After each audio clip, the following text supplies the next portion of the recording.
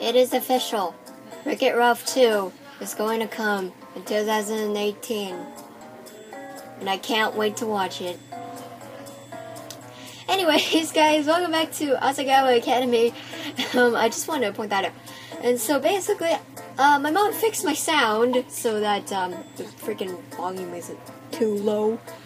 Anyways, where we last left off, Mai was talking about Hana and Bro Jared. I'm not even gonna say it. Okay. You're totally crazy. I don't know what you're talking about. Miss Shizuka, like some kind of angel, cleared her throat at the front of her class. I exhaled gratefully and freaky. Right as I start the video, I can't speak or read, apparently, and sunk down in my seat. When class finally ended, Mai and I headed for the cafeteria. The incident forgotten in her hurried attempt to explain Miss Shizuka's scandalous last relationship. Seriously, he spent all this time trying to choose between her and some dead chick who only liked him because he looked like her ex-boyfriend. I mean, who does that? I don't know. We got our food and hesitated in the middle of the room looking at the normal booze table. Neither of us wanted to go up and demand a seat, especially after wriggling our way in the day before. What if they changed their minds? Masashi noticed us standing like lost lambs in the middle of the room and waved us over. Can you guys hear my voice? Probably. Okay. Oh my god. But Sash just started like, hey girl, how was class? Oh, you know, normal. Sash nodded and turned away, having been in the middle of talking to Josh. That was awkward, despite how familiarly he treated me. I still didn't know how to talk to him, or any of them. I looked across the table and locked eyes with PBT, who stared at me like I was a baby German shepherd. You... Alright! Cookies! What? Oh, sick! You brought us cookies! You're the best, Gerard! Paul sprang out of his desk and practically tackled Gerard. Whoa, calm down! There's more than enough cookies to go around. Gerard started passing cookies around the table but paused. Ew. You're back again? He looked at Mai and me and I tried to ignore the disappointment on his face. Well, here. He handed us each a cookie, then headed back across the cafeteria. I stared at the small chocolate chips melting in the warm cookie. Did he not want us here? But he was so nice yesterday. I didn't even want to eat the cookie. Not if he was going to be as two-faced as that. Hey! Watch where you're... Watch where you're I'm sorry. Watch where you're walking next time! A sheepish Gerard stood next to a short, skinny boy who was holding his tray above his head. I'm sorry. I'll be more careful. Oh, you. Oh, you. You're from the Normal Boots Club. Wait. You're the guy who plays with itty-bitty kitties, aren't you? The boy sneered. How the hell did you manage to get in a group with... Get in with a group like that? They're my friends. Playing with those stupid dolls. You're an embarrassment. The kids' friends were hitting the shoulders looking for Gerard. From Gerard to our table with panicked eyes. I like what I like. I think they're fun. Whatever. The boy was let off by his friends. Gerard came back and sat down at the table. That was weird. Gerard sat down and began happily munching on his cookie, looking for all the world like he didn't even care about what just happened.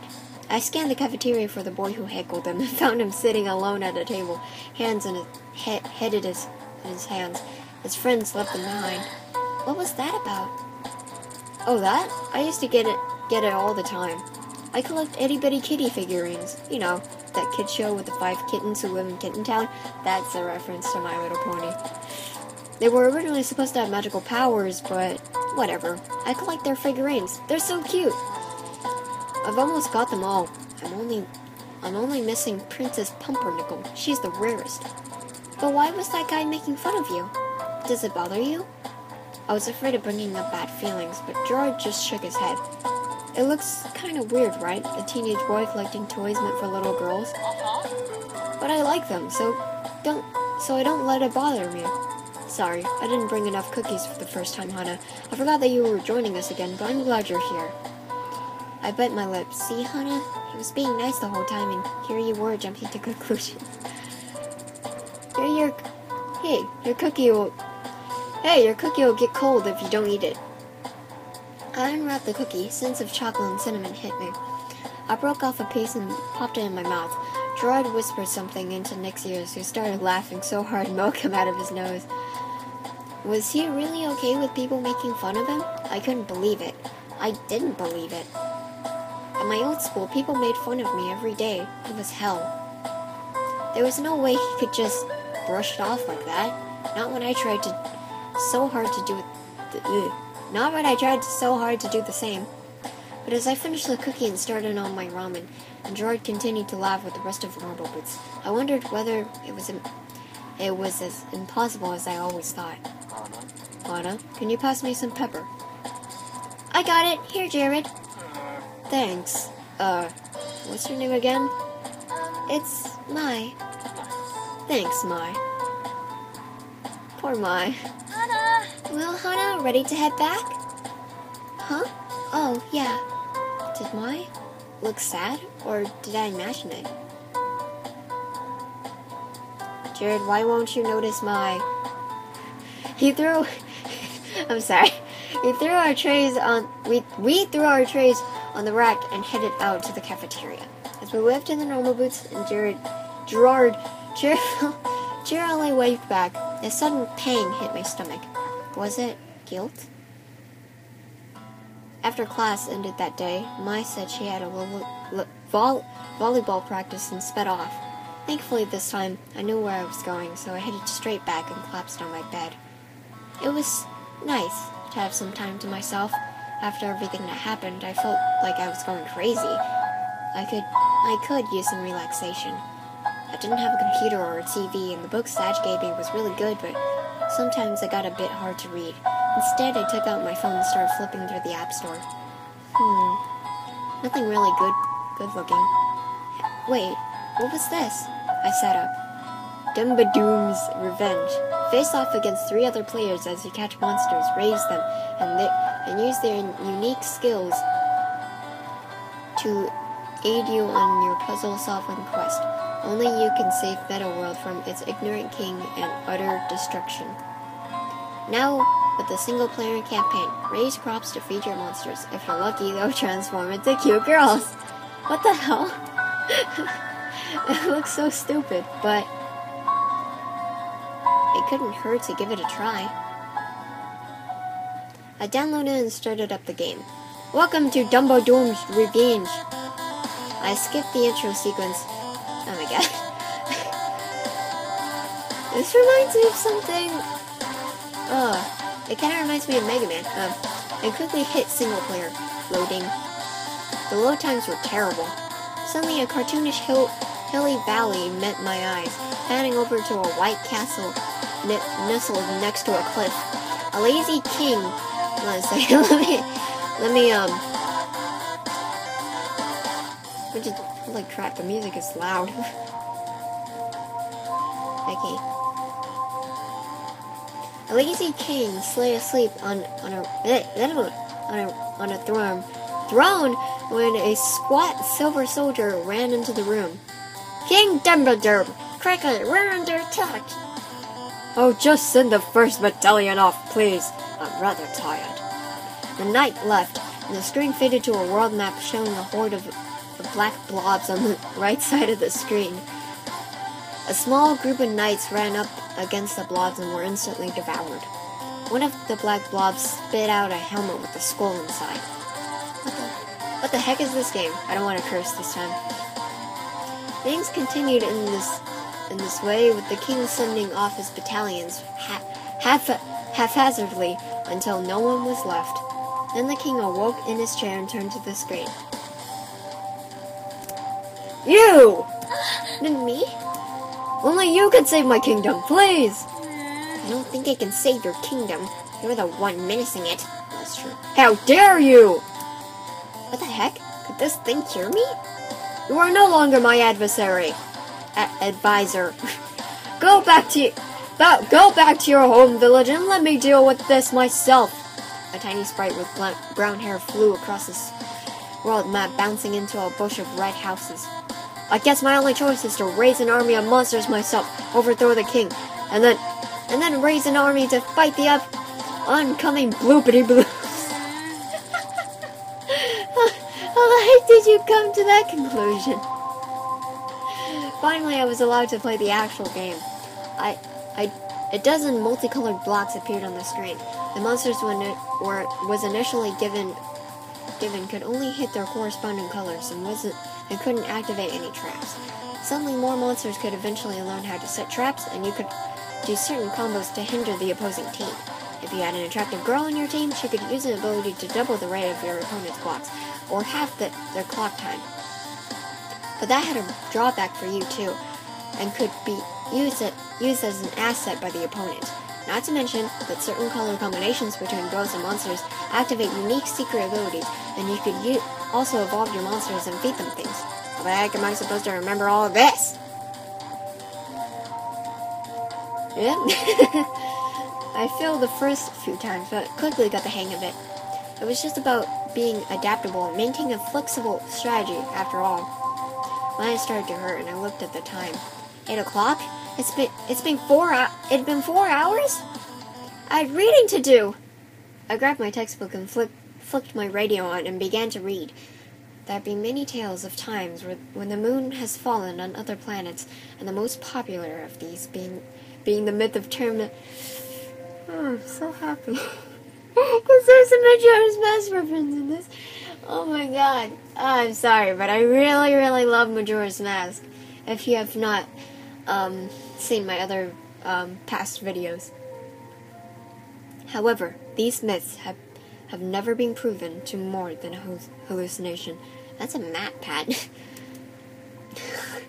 My eyes blurred over my astronomy textbook and I yawned. Whatever. Peace floating from my radio made me want to go to sleep, and I toyed with the idea of going to class without finishing my reading. Who cared how many times the moon was supposed to fall, especially when time travel was involved? Hana! My burst in through the door, flung herself across the room and grabbed my radio. Hey, where have you been? What are you doing? Give me a sec, we're missing it. There we go. But I swear, that dog was the living worst.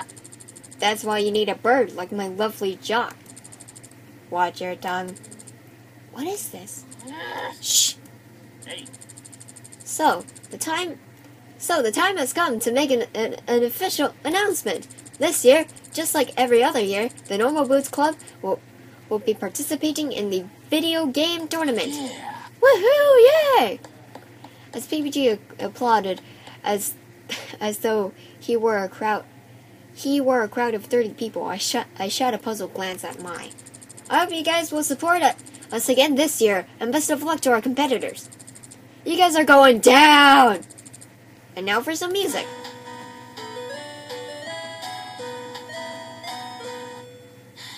Mai turned down the radio and sighed. Okay, what did you want? What was that? PB&J. I wish it was PB and Jeff. Cause of Peanut Butter Gamer's gameplay channel, where he's doing this series called PB and Jeff. It's PBG and John's radio. They have a radio show? What did they do in it? Oh, you know, they talk and stuff, and play music sometimes. Everyone in school listens to it. I'm so glad you bought your radio, and I forgot mine at home. And a gameplay tournament? I mean, video game tournament? Yeah. Wrong voice. Yeah, didn't you hear them talking about it the other day? No. Come to think of it, I hadn't paid much attention to the conversations. I was way too busy worrying about myself. Every year, they have a game tournament down at Hagenbana. Wait, how many tournament points? 5. That's fine then. Every year, they have a game tournament down at Higginbottom Mall. Lots of people come to compete, but everybody knows the real fights between the Normal Boots Club and the Hidden Black Club. Is that what they do? Video game tournaments? Yeah, that's why nobody ever joined them since their inception. Well, I guess partly they're a group of friends who just happen to make a club together, but also, unless you're really talented, you just drag them down. Ouch. Not all of them are so harsh, but some of them, well... I glanced away, but I felt like I knew who she was talking about. That's too bad. The conversation I had before with Jimmy and Caddy came up to mind. Had they really thought I was joining the Normal Boots Club? There was no way. I hadn't played a video game since I was a kid. My father gave me a 4DS when I left home, but... Flashback. The night before I left home for Asagao, my dad came to visit me in my room. I had packed the few things I owned into a briefcase in a single cardboard box set to be shipped with the train. I sat and stared at the box, somewhat bitter. I barely even needed it. I didn't own much. Hana. Yeah, Dad? My father stood in front of me, a wary smile on his face. Even though he tried to hide it, I could see the deep wrinkles around his eyes and forehead that he was tired, sad. The past few years had taken their toll on him, and I hadn't eased things. You'll be leaving tomorrow. Yeah. A heavy sigh hung between us, filling my childhood bedroom like a styrofoam. Are you excited? Yeah, I am. He nodded and glanced around the room at the pale blue walls, the broken clock above my old desk, the scuff marks around the door frame from where I ran into it as a child. I lived in this house for almost my whole life, ever since moving after kindergarten. It was everything I knew, but now it was too much for me. The decision to transfer to Asagao didn't come lightly. First, it was a prestigious institution with a highly prized reputation. Only the best of the best, tooting either great grades, impressive talent, or lots of money could get in. I was none of those things, but I made it regardless. Part of me suspected I was a charity case. I received a small scholarship, and it would no doubt look good for the academy to have fostered a poverty-stricken child in its walls. And despite the fact that my father couldn't afford it, even with the scholarship, he guaranteed he'd support me if I went. I looked again at the wrinkles in his face, at his sagging shoulders. He pressed his hand against my body to hide the way they shook. For me, all for me, he'd been all alone. I'm glad you're going. I think this will be good for you. Yeah. I wish I could say something else, but nothing came. Well, honey, just in case you get homesick, I bought a present for you. A present? From his pocket, my dad produced a shining pink Nintendo 4DS and placed it into my hands. For you. But why? How? Dad, this costs so much. You're already killing yourself to let me go. Why would you? Tears spilled from my eyes as my dad smiled. Nothing is too good for you, my dear Hana. His voice was trembling. You're my pride and joy. You deserve so much better than you've gotten from me. Dad. Go to Asagawa. Have fun. Make a lot of friends. When you get homesick, you play with that. I'll make do. I stood up and this making me sad. I stood up and hugged him, burying my face in his scratchy sweater and oatmeal smell. I'll miss you. I'll miss you, my little Hana.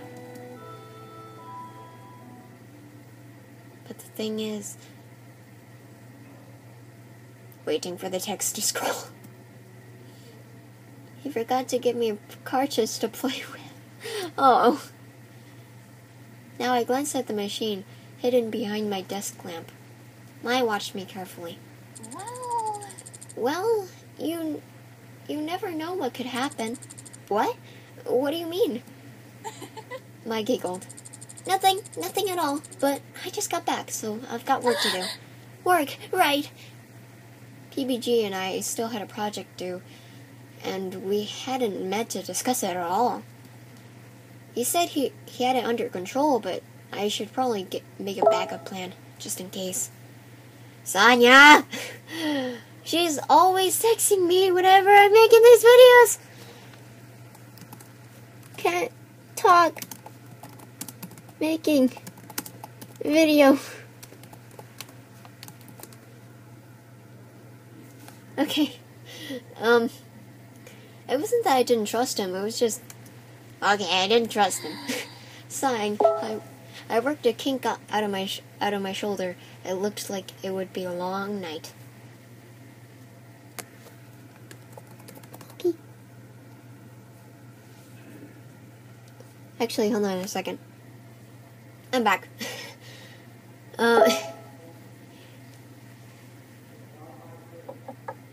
Someone knocked on the door. Okay. What was that noise? Stop it, please. I'm coming. Who on earth would do this so early?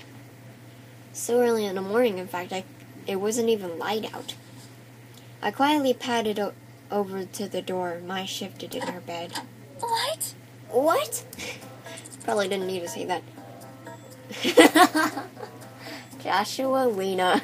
That's great. It's about time. Who? Oh, honey.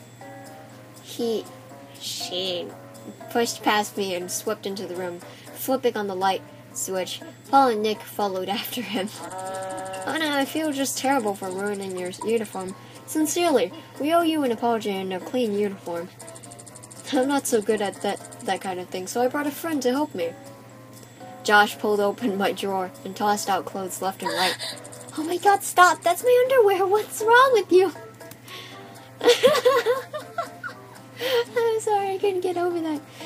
I ran to him and grabbed his arm, trying to pull him away. These panties are so cute. They're perfect for you. Get away from there! Where's your uniform? I ducked below Josh and pulled open a drawer, pulling out the sticky fabric. Here, take it! I threw it at Josh's face, but he caught it with ease. This is no problem. Oh, I promise I'll have this cleaned in no time, girls. He snapped. Follow me. Paul, Nick, and Josh swept from my room, but they didn't head towards the hall exit. Instead, they turned, heading deeper into the dormitory. I didn't have a good feeling about this. I stepped into my slippers and ran into the hallway, just in time to see the door to the girls' bathroom close. Oh no. Ah! What are you doing in here? I sprinted to the bathroom door before I could get there. Paul and Nick... I had to make the sound effect because there wasn't a sound effect. Paul and Nick slammed into the wall across from the door. Men like you are the worst. Whoa! No, this is all just a misunderstanding, please. I'm sure it was. No, Mimi, it really was. Wait a second. Where's the other person who was with them? She's doing something with a uniform in the sink. Mimi tossed her head with a sniff. And headed back into the bathroom. She actually thinks Josh is a girl, even though she has a... I had to point that out. Even though she has a beard. She wouldn't be the first. She wouldn't be the first. Josh himself believes he's a girl. That wig is magical. Well, stay out of the girls' bathroom. It's not exactly going to help your platform if word gets around that you are a pervert. A shadow fell over Paul's face. I sighed. Don't worry, he'll talk to Mimi. Go. Back to the boys' dorm. All right. Thank you so much, Hana. Yeah. I watched him scamper away, then headed into the bathroom. Hey, Joshualina? You and I should probably get going. I rounded the corner and found him doing Mimi's hair. In a second, Hana. I just got to finish this. Hana, have you met Joshualina? She's so good with hair. And look, she even got the stain out of this shirt. Mimi held up my uniform. Really? Really? Thank goodness. Thank you so much. It's no problem, honey. I guess I'll let you finish. Mimi, you won't tell anyone about Paul and Nick coming into the bathroom, will you? Why wouldn't I? Well, as class representatives, they were just trying to help Joshualina get her bearings, and they were showing her where the bathroom was. I should have been the one to show her, but I was asleep and they didn't want to wake me up. Oh, well, I guess it's fine then. Thank you. I stood staring at them, unsure what to do next. Do you mind? I need to concentrate to finish this. Oh, I'm sorry. Anyways, I'm going to end it off here, and next episode. Day 5. Okay, so I'll see you guys next video. The Triforce be with you, and yeah.